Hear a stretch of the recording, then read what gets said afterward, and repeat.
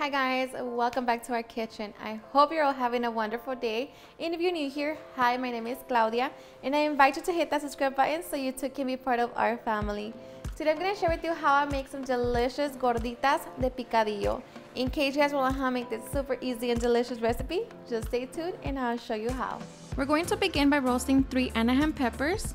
And once our chilies are completely roasted, we're going to transfer them into a Ziploc bag. We're going to close the bag and allow our chilies to sweat. In a small pot, we're going to add chile serranos. I'm using 5, 1 roma tomato, 5 tomatillos, and we're going to cover them with water, set it on high heat, and bring them to a boil. And once everything comes to a boil, we're going to transfer them into a blender cup. And at this point, our chiles should be ready, so we're ready to peel them. So we're just going to peel them, remove the stem and seeds.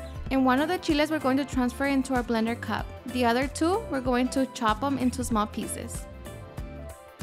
Okay, so for our salsa, we're also going to add a handful of cilantro, 1 small piece of onion, 1 garlic clove, a 1/4 cup of water, and salt. And now we're just going to blend until we have a smooth salsa.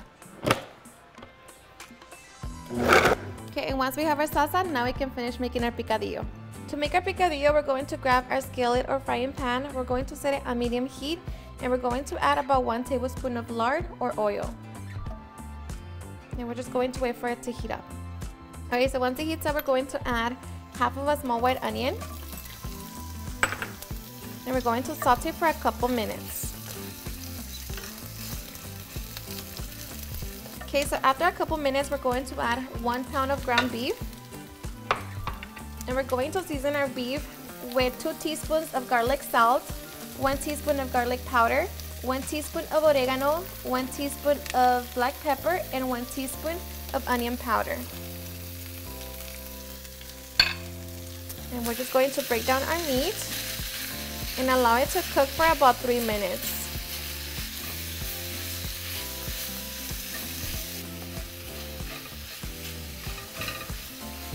Okay, so after 3 minutes, we're going to add 2 medium-sized potatoes, cut into small pieces. And now we're just going to cook them for 5 minutes. Okay, so after 5 minutes, we're going to add our green chiles. Mix it all together.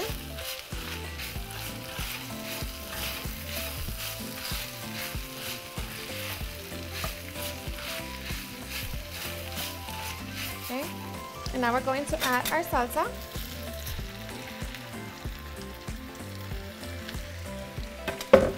Mix it. And we're going to bring it to a simmer.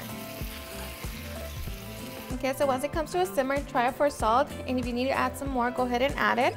And now we're just going to reduce the heat to the lowest setting. Cover it and allow that to cook for about 15 minutes. Okay, so while we wait for our picadillo, we're going to begin to make our masa for our gorditas. So in a bowl, we're going to add 4 cups of maseca,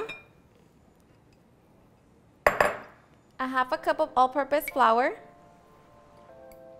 1.5 teaspoons of baking powder, and salt. I'm using 1.5 teaspoons. So just mix it together with your clean hand. Into that, I'm going to add 1 cup of queso Oaxaca. And slowly we're going to begin to add hot water, as hot as your hands can handle, and just begin to mix it. Just keep adding the water.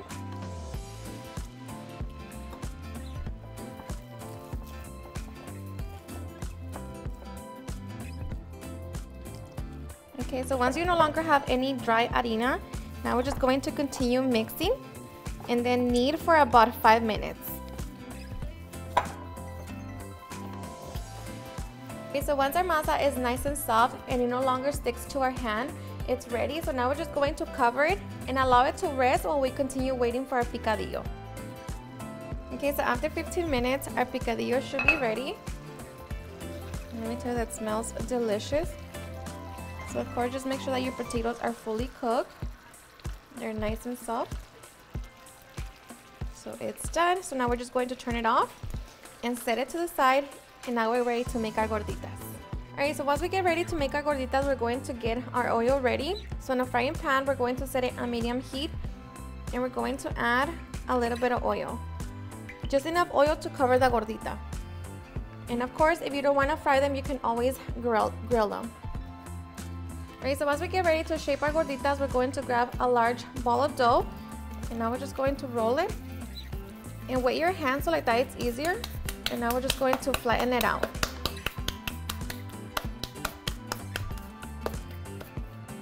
Okay, and just shape it. And once you have it like that, we're going to set it to the side and repeat the same process to the rest of our dough. Alright, so once we have our gorditas shaped, now we are ready to fry them. Okay, so we're going to place our gordita in our oil. And we're going to fry for about 3 minutes on each side. Okay, so after 3 minutes, we're going to flip our gorditas over. And we're going to allow that side to cook for another 3 minutes. Okay, so after 3 minutes, we're going to remove our gorditas from the oil.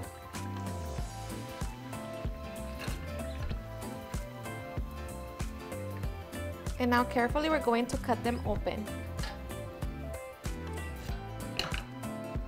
So just grab your knife and carefully begin to slice them open. Grab your knife and just go all around. And they're still very hot, it's not raw. Just allow it to cool down. And just like that, we have our pocket. And we're going to repeat the same process to the rest of our gorditas. Alrighty guys, and once we have our gorditas, now we are ready for the fun part, stuffing them. So we're going to begin by grabbing our picadillo. And you add as much as you want. I like to stuff mine. Going to add some lettuce. And of course the toppings all whatever you like. Going to add some crema mexicana. Some slices of tomato.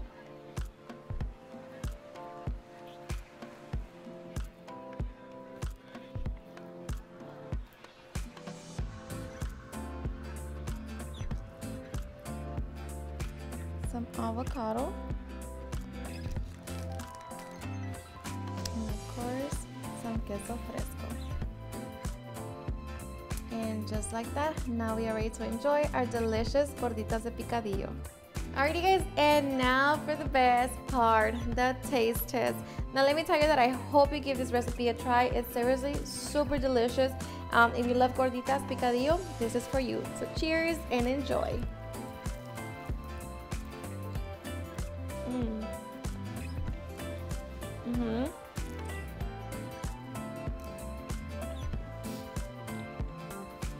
Seriously, it's super delicious. And it's not so spicy, but of course, if you want to add spice, you add more chiles. It is perfect. Alrighty guys, and there you have it on how to make some delicious gorditas de picadillo. I hope you guys had enjoyed watching this video, and if you did, please don't forget to give me a big thumbs up, share with your friends and family, and if you recreate this recipe, please don't forget to tag me in any of my social medias. And if you're new to my channel, please hit that subscribe button so you guys can be part of our family. Thank you so much for watching, and I'll see you guys in my next video. Bye.